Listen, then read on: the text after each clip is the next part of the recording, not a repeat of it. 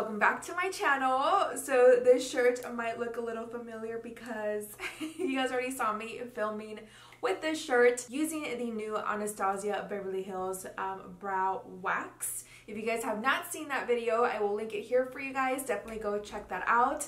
But for today's video, I definitely wanted to do something more burgundy for Valentine's Day, more smoky. I don't know, just something more like sexy and very, very burgundy. And I had a lot of fun doing this look for you guys. It's definitely more easy for any of you guys to recreate at home. I didn't do any cut creases, no half cut creases. I know that a lot of you guys, can't do that at home. So I definitely wanted to do something smoky and hopefully more easier for you guys to recreate. I didn't do the face because obviously if you guys have seen the Anastasia one, I already had my base on. And so I just went in right away and created this eyeshadow look and got 2 videos in one day for you guys. I'm just doing the eyeshadow and applying the lipstick with you guys today. Before we do watch the tutorial, do not forget to subscribe to this channel if you haven't, and if you're new, hi, my name is Sandy Hurricane. I absolutely love eyeshadow. I'm such an eyeshadow addict, and I absolutely love doing makeup looks, and that is what you pretty much will see here on my channel. So welcome. Please hit that little subscribe button and click that notification bell, which does notify you guys every single time that I upload a new video here on my channel. So yeah, let's go ahead and get started. So for the palette today, you guys, I'm going to go into the JACLYN Hill Volume 2 palette with Morphe. I'm just really obsessed with this palette. I'm going to go into the shade called Oh Hello, and using my Morphe M506 brush, I'm going to be applying this in the crease and then just working up the pigmentation. You want to apply it just in the crease and then moving it into the inner and outer corner. And the reason why I'm going into a more smaller detailed brush is because I really want the color to stay there in the crease, and then we will slowly start to blend out the outer corners. But you do want to build up the pigmentation, and you guys already know that I love to pat the eyeshadow and then move it back and forth. It's just way easier to get more pigment on the eye. And then, like I said, I'm going to go into my Morphe M433 and I'm going to start to blend out the edges, and it's going to give it a more blended, softer look. And it's going to prepare us for when we go into the second shade that we're going to apply right on top of this to blend out the edges and also apply another shade of color. So now I'm going to go ahead and still going to be using the same palette, and I'm going to be going into a shade called Grateful. And like I said, we're going to place this right in the crease to blend it out. As you guys can see, like, look how blend and like soft that looks. So it's really great to do that before you go in with some color with your next shade. I've noticed that that has really helped my eyeshadows look more blended and more soft. And of course, depending on the brush that you are using. My Morphe M433, which is the one that I'm using right now, is like my go-to. I love this brush so freaking much. But lately the M506 has also been a favorite of mine. Morphe brushes are very affordable, you guys, and they are amazing quality too. Of course, you know me, I want to darken it up a little bit more, so I'm going to go into the shade called Crazy, which is the next shade over from the first shade that we used. And same thing, we're just going to go ahead and just blend up build up the pigmentation and making it a little bit darker. And then I slightly start to apply it towards the outer corner. Now, I did go into a little bit of black, which is called Temptress, the one right next to Crazy. But I dip into that black one and then a little bit of Crazy, and I blend both of these together in my crease. Now, the reason why I did go into black is because I wanted this to look a little bit darker, and I felt like the shade Crazy was not giving me that. So that's why I decided to go into black, but it ended up working out. Just going in with a little bit of black, you guys, goes such a long way. I don't want to turn this into a black smoky eye. So grabbing those 2 shades called Crazy and that black shade together really gives me this nice burgundy look. Next, with absolutely no product, I'm just going to go back into that Morphe M433 and blend out any harsh lines. And then once I'm completely satisfied and comfortable, I do go back into that shade called Grateful and a little bit of Oh Hello, the first shade that we used, and start to apply it and going on top of all the eyeshadows.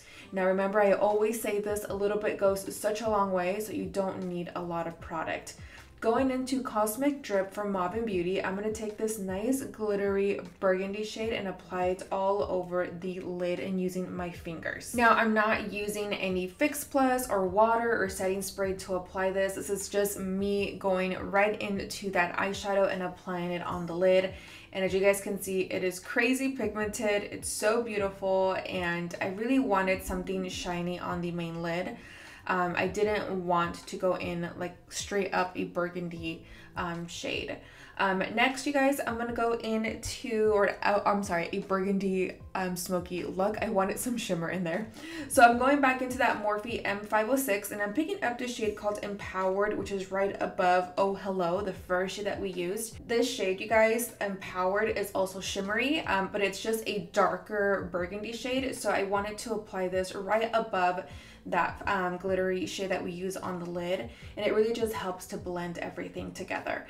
And next, I'm just going back into that Morphe M433 brush, just with no product. I'm just buffing everything out, just making sure that everything looks nice and smooth. And then I do take a little bit of Empowered from that Morphe palette and applying just a little bit more on top. And this really gives it a more smokier, softer effect.